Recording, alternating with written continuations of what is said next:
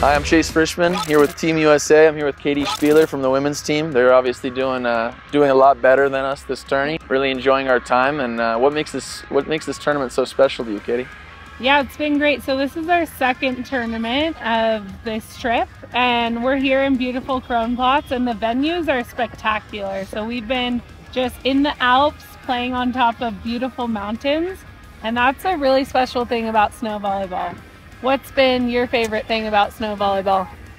The energy has been pretty fun. Like the crowd, the DJ, like really bringing some fun music. We don't get that here. Obviously, a little colder weather than we're used to, as I'm kind of like shaking here, sitting here. California boy, California team, right? Yeah. But we've warmed up to it. We're enjoying it. What was tough to move now is easy, and it's fun, and just the joyful team camaraderie, right? Yeah. Is something that's special. Yeah. Do you see this making a step and going to the Olympics like they're trying to do? What do you think? I do see it. So from our first tournament in Moscow until these two, the events have just gotten better and better.